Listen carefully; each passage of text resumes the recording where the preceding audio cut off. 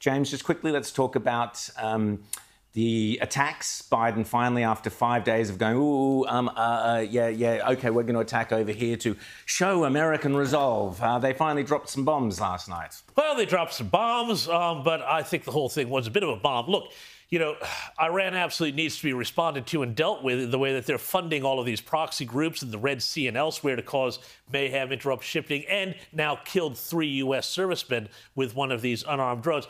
The way the Biden administration is doing it is completely wrong, not surprisingly. They waited almost a week before firing anything back in terms of retaliation. They telegraphed their list of targets before they did it. They allowed all the IRGC commanders to get out, allowed them to get out whatever important stuff they wanted to get out before the missiles started to fly. Why? Because the Biden administration still is in bed with Iran. And this is a continuation of what happened during the Obama administration. Yep. They decided that what they wanted to do was legitimize Iran, use Iran to balance the Sunni Muslim players and Israel in the Middle East, empower them, give them money, release sanctions, release bank accounts to them that had been held in trust since the revolution. All of that money then, by the way, goes, and what's due? It funds Hezbollah. It funds Hamas. It funds the October 7th attacks. It funds the drones that killed 3 U.S. servicemen. And it is fueling and funding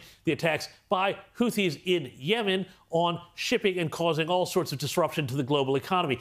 These guys need to be stopped. Well, this is what weakness gets you. Elections have consequences, and not just for America. Iran was isolated. It was demoralised under Trump. Now it has been emboldened. It knows Biden is desperate to complete this nuclear deal. It is well advanced with its strategy in that area. And this is a regime that cannot be trusted. You only have to look at how the Iranian regime treats its own people and the lies it tells to not trust anything it tells you in negotiating a nuclear deal, in negotiating anything. So they are just seizing on the weakness of the Biden administration and getting away with murder. Well, again, this is why we need Trump back in the White House, because this madness, with this current progressive madness where you tell people where you're going to drop your bombs or attack in advance, which kind of defeats the purpose of the attack. You know, imagine Ronald Reagan. He responded immediately, decisively, and with surprise, the element of surprise, so that the enemy, and Iran is the enemy, never knows where you're going to hit them if they dare pop up again. We've completely got our approach to, you know, the West approach to Iran completely wrong.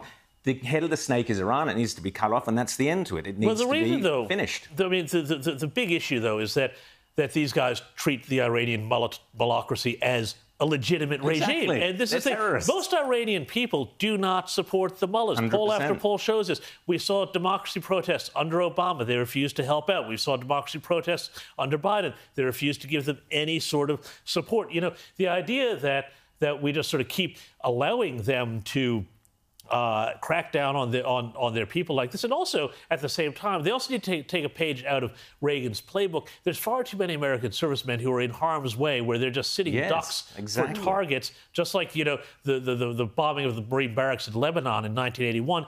Get your people out of the way. You can handle this without being right there on the ground. Trump took out Soleimani, who was one of the leading Iranian terrorists. Bang, got rid of him.